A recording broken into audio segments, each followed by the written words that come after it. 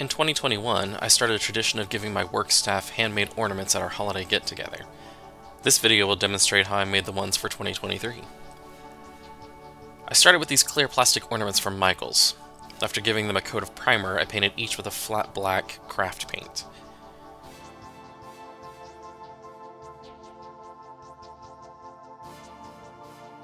To create embellishments for the ornaments, I used paper clay and silicone molds. This clay is a lightweight air-dry clay that has a feel similar to paper mache when it's dry. The molds I used were intended to be used for cake decorating, but they fit my purposes just right. Of course, they will not be used for food now that they've been used for clay. I just pressed the clay into the molds and cut off the excess. I did find that if the clay started to stick to the mold, a light spritz of non-stick cooking spray helped. After peeling the clay from the mold, I attached it to the ornament using Mod Podge, and then set them aside to dry.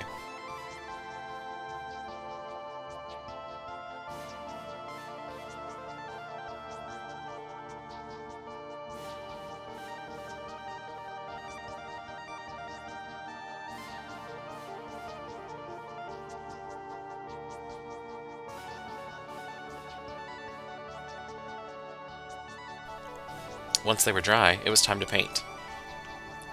I started by painting a crackle medium on the background of each section of the ornament. Once that was dry, I added a layer of nickel-colored paint to give it a crackly, worn look. I painted the embellishments the same flat black as the rest of the ornament at first. Then for the details, I used a sort of dry brush technique. This applies paint to just the higher relief areas and leaves the black in the recesses as a shadow.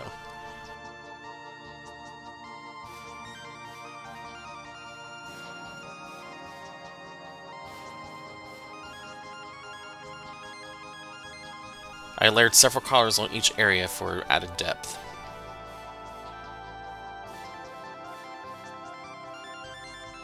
And after a coat of satin polyacrylic, they were done.